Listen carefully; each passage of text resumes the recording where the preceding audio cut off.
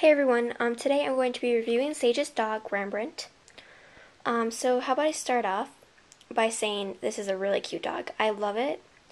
It has a black and white fur, and it's very soft. The dog itself is very plushable, unlike the Saige dogs, which are kind of solid, more of a hard feeling.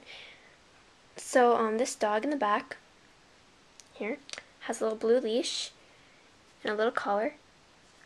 The collar and the leash do not come off. That's a little bit of a disadvantage because it doesn't look really realistic with a leash always on it.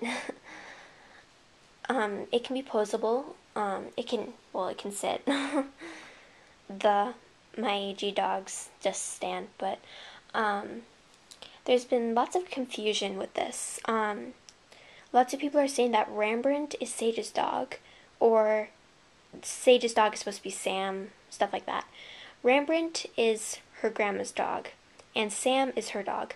In the book, there are two dogs, Rembrandt and Sam, and the two apparently are twin brothers. So there's just been a lot of confusion with that. So this can be Rembrandt or Sam, but according to the American Girl magazine, it is Rembrandt. So anyway, thank you for watching, and I'll see you guys later. Bye.